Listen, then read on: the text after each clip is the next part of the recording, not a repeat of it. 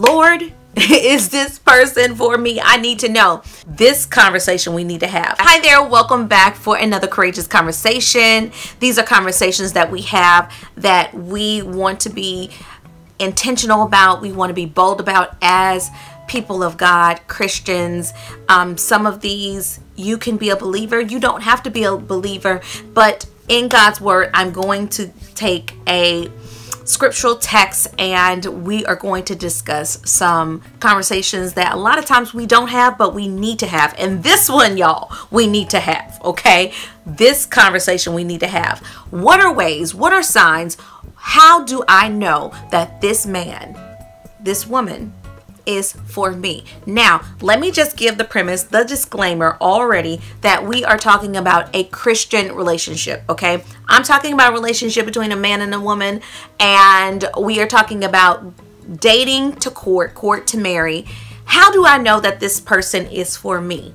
I want to know from God, Lord, is this person for me? And it's important to know, we're just jumping straight into it. So go ahead and get your coffee, get your tea. We are going in. Yes, because this is so important. This is something that I feel like is heartfelt. I always pray and ask God what to bring to the channel for a courageous conversation. I just want to say that up front. And so I might even start, as a matter of fact, let's just go ahead and pray. Let's pray in the beginning of this and ask for God's leading. And this is mostly for me, but it's also for you to open up your heart and just really hear what God's word is saying to you. Dear God, we thank you on today, on this beautiful Sunday that you've given us. We thank you for your word. This is the day that the Lord has made, and we're going to rejoice and be glad in it. Lord, we thank you for your word. We thank you for opening our hearts and our minds so we can hear what the Spirit is saying to the church, what the Spirit is saying to us, oh God. And we ask you, oh God, to decrease your servant and increase your Spirit, that those that hear the word would take it and receive it and sow good seed and multiply it within their lives, that they may produce and bring forth fruit and tell someone else and plant those seeds into someone else and help someone. Oh God, we thank you for your word. We appreciate you right now. We're grateful for what you're doing and what you're going to do in Jesus' name. Amen. Okay, so we are talking about signs. How do I know God is approving this relationship? We're talking about, there's so many relationships, right? So we are talking about the relationship like, God, I want to get married. I feel like I'm in that place that I am ready. I'm single, but I want to move forward into a relationship with the man, with that woman of God that you have ordained me to be with. And so I want to say the first thing that we have to do is have a relationship with God. We're asking God a question, right? How can we ask him a question we don't know his voice? If he was talking back to us,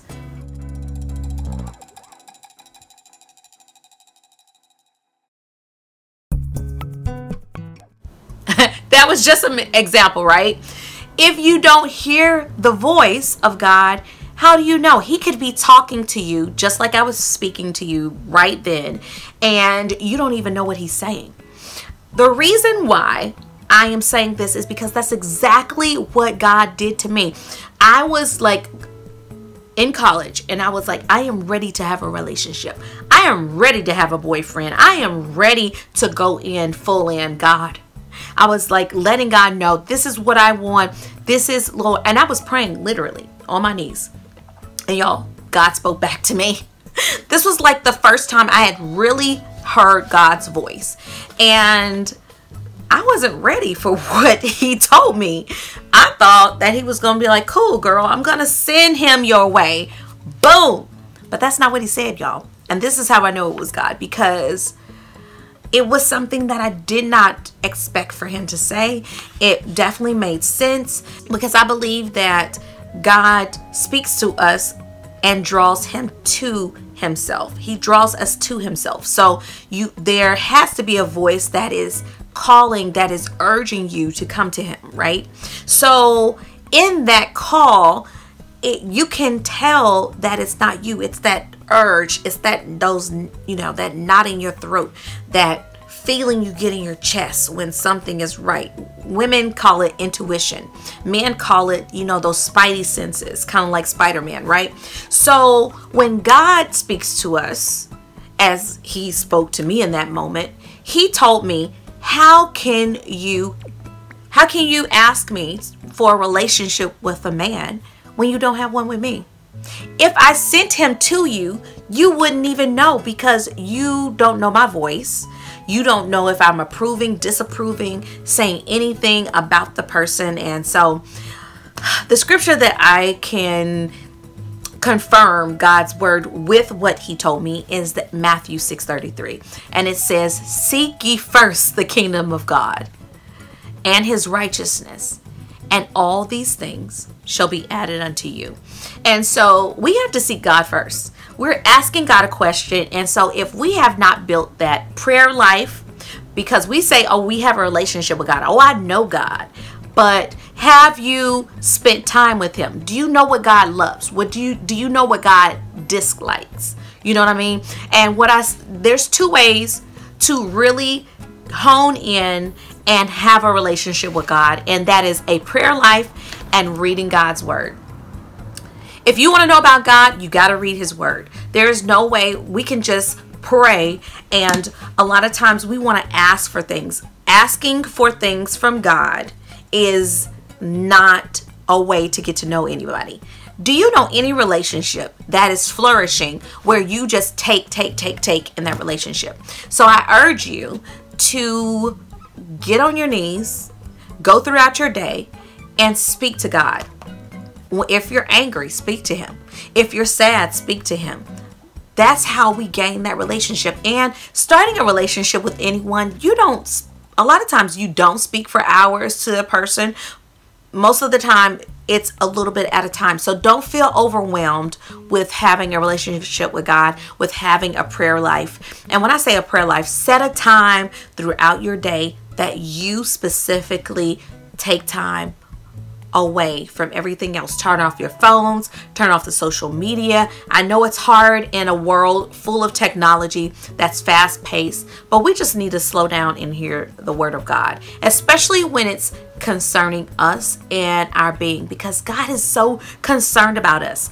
And so if we want to hear the word of God, we have to shut out all the distractions. Let's just call it distractions, because that's what it is. Take the distractions out of your life. A lot of times I will put my phone on mute, on silent, because just when you want to pray, someone wants to call the phone. Something wants to happen. So take those distractions away. And really, I don't care if it's 5 minutes, if it's 10 minutes. I promise you, the more you talk to God, the more he's going to talk back to you, and you're going to know it.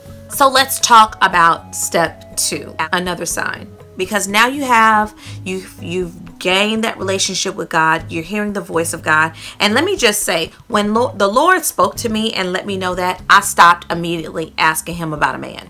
I'm just going to say that. I'm going to be real. And it was because it was a self-check. I was like, what? Did God just check me? Did he tell me he told me I didn't have a relationship with him, which was totally true.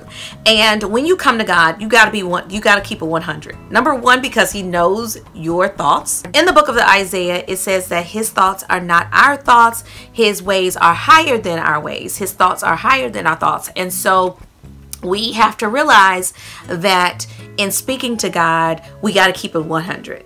Okay. We cannot hide and feel like, I don't want God to know about that. He already knows, y'all. He just wants us to acknowledge that. So I stopped asking him for a man, and I really got into God's word. I became, I don't even think a prayer life is something I'm going to set aside a time every day. I just knew with starting a relationship with someone, you basically talk to them like every day. I talk to my husband every day. I talk to my best friend every day. There are people that I talk to at least a couple of times a week, but I knew that if God is supposed to be, as a Christian, the most important thing in my life, and it says seek ye first. Seeking is a different thing than looking. Okay, I can look for something, but if I'm seeking it, I am pursuing it. I am consistent. I am adamantly looking for that thing and seeking God and seeking Him first. I wanted Him to be a part of every day of my life, which brings me to tip number 2 in a sign, and that is to acknowledge Him. And so in Proverbs 3:6, it says, "In all thy ways acknowledge Him, and He shall direct thy paths." Paths is plural, y'all, because we got a lot of journeys. We got a lot of paths. We want to make sure that the direction that we're going from seeking God first will be the path to eternal life. So let's talk about the word acknowledge, y'all.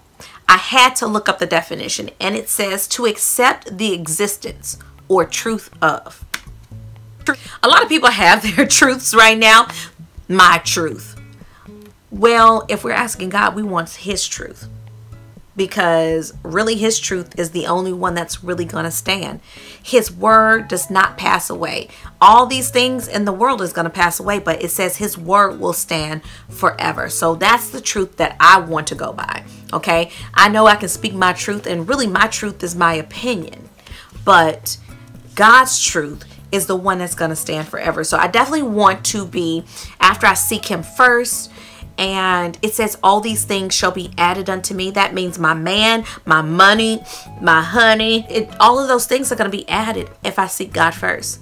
So it says all these things shall be added. That means that after I seek God, those things are going to come to me. But then in those things that I'm asking God, I want to make sure that I'm not asking something that is out of His will, because sometimes we don't know how, when God tells us no, and that is a whole nother courageous conversation that I want to talk about. When God tells us no, it does mean something else. It does mean that God has something better for us. Just know that God has our better, He has the best intended for us. It says that in Jeremiah, it says that He wants us to have good things, that He is looking at our end. Acknowledging God is not telling Him, like I said, not telling Him what we want, but we are acknowledging God in prayer, and we're saying, God, this is the man that is before me. I'm starting a relationship with Him, and I'm getting to know Him. Should I pursue this relationship? And the way that we know that this works, y'all, again, is in God's word, okay? There is a particular scripture. There's a particular story, and it's about David and David's wives and the children. They're in Ziklag, and he actually, people are wanting to kill David, but he says he puts the ephod on, and he acknowledges God, and he says, God, this is my dilemma. I am in trouble. Should I pursue these people? They've taken the women and children captive. Should I pursue?